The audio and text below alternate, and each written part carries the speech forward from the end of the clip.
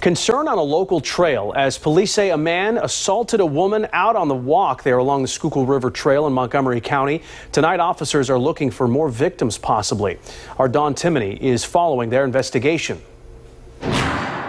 It's pretty bad when you can't even get outside and enjoy some fresh air on a beautiful outdoor trail without having to worry about being attacked. Just trying to get some exercise, and it's just scary being a woman out there. Karen Riddick rattled that a woman out for a walk was assaulted on the Schuylkill River Trail just after 1:30 on Friday afternoon, not too far from where she was getting in some power walking today. I just try to be aware of my surroundings. I don't have my music up too loud, but it is scary to think that on the same trail something like that happened. Upper Marion police say this man, Michael Wiggins, approached the woman from behind, grabbed her by the hips, and tried to pull down her pants.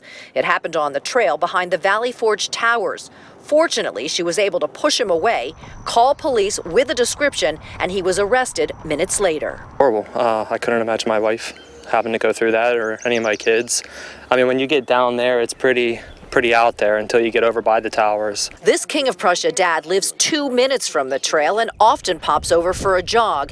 He's disheartened to learn of the alleged assault. It's scary for me because I have 3 girls, so 8, 6, and 4.